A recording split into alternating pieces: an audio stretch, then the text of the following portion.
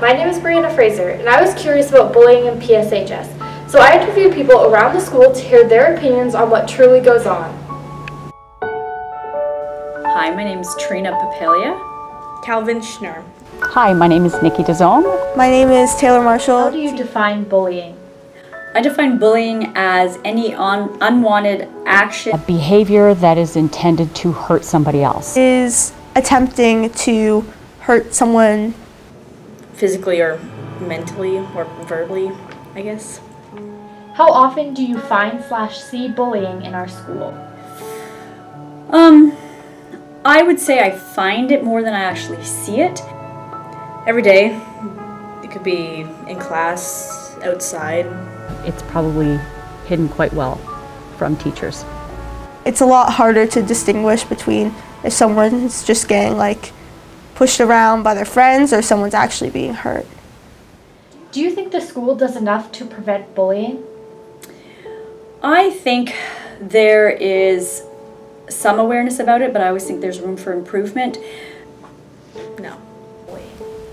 I think that our school has the programs in place to help those who are being bullied and those who need help. If you are being tormented by somebody and you don't come and talk to me, I have no idea, so there's nothing I can do about it. Do you have an experience with bullying?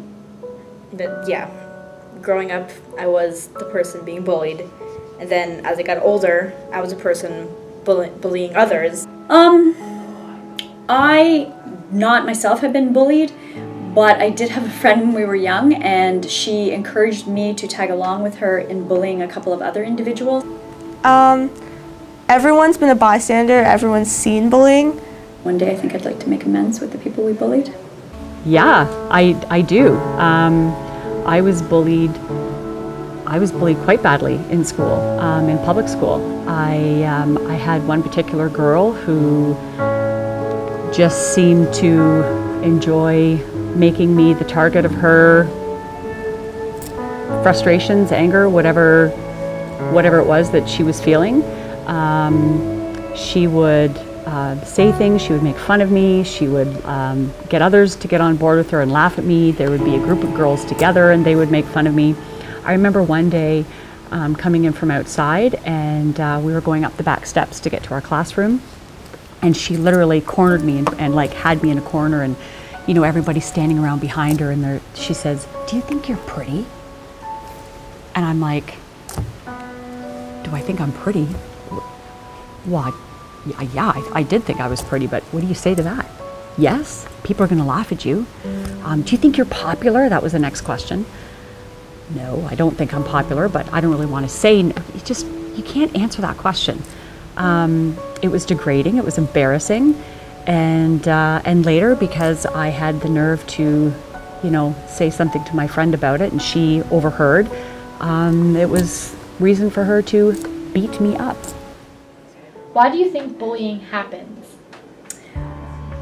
That's a really good question. I think bullying happens largely because the person doing the bullying is acting out on behaviors of what has happened to them. Some of us get dealt a really crappy hand in life, and when we're young, we don't learn how to deal with that. Kids our age are not mature enough to express anger or envy or jealousy in any other way other than attempting to hurt someone else. If I'm mean to you, it's not because you're a bad person. It's because there's something going on with me. People disagree on things and they don't know how to handle it, so they do it in a negative way. Is there a difference between high school and public school bullying? I feel there is a difference between high school and public school bullying in that when kids are younger, I don't think they necessarily realize that it's bullying that they're doing. I think that the bullying can probably get worse. Names at other people, I think that's more public school bullying before kids are told that that's not appropriate in a public setting. It's not appropriate at all, but in high school kids kind of take that behind closed doors and it's a lot more hush-hush, I guess. They're probably mimicking or copying behaviors that they've experienced themselves, largely from people at home or from other students. I think as students get older, they know that what they're doing is wrong, and they know that it's defined as bullying. I think bullying it's changed significantly from when I was in school.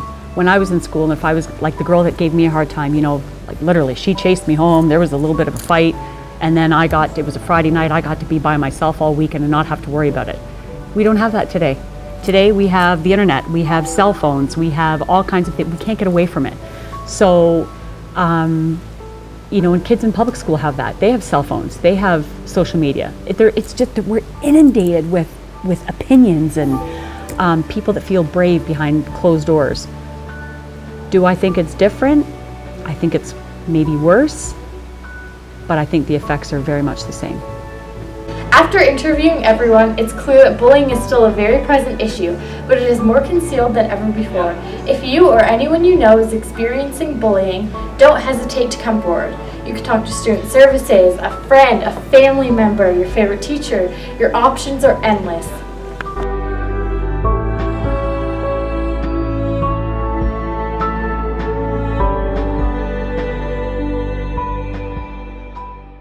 Voice.com